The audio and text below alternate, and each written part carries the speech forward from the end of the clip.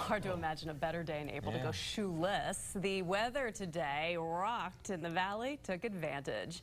Mac King, we sent him outside to check it out. Yeah, Michelle, pretty perfect day to play hooky from school or work, or at least to tell a story about people playing hooky from school or work.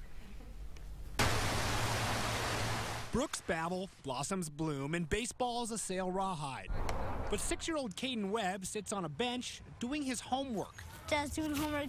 Yep, first grade math and reading. And while the afternoons of his peers comparatively seem a walk, a toss, and a game of tag in the park, I'm gonna get you. How does Kaden feel about the concept of homework? That's pretty cool. And who says our nation's youth lack drive? To prove Kaden's dedication, watch what happens when the wind tries to snatch his assignment. Oh, man. While Kaden sat with his homework, Jonah Arledge did the same with his father, Nathan Orchard with his daughter Ellie.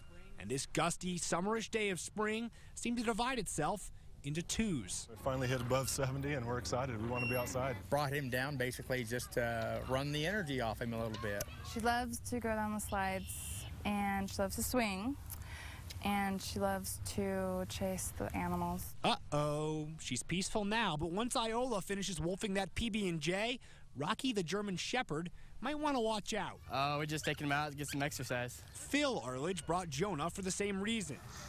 Climbing on the equipment. Climbing on the equipment. And as dozens of little Groms crawled all over the place, Kaden the scholar looked on a little wistfully.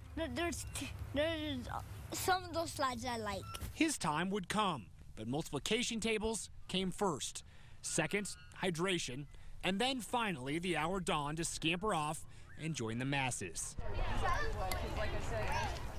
Really sweet weather. I'm sure Bob will tell us if we can expect it to stay awesome or to take a change. Live in the studio, Matt King, Fox 9 News at 9.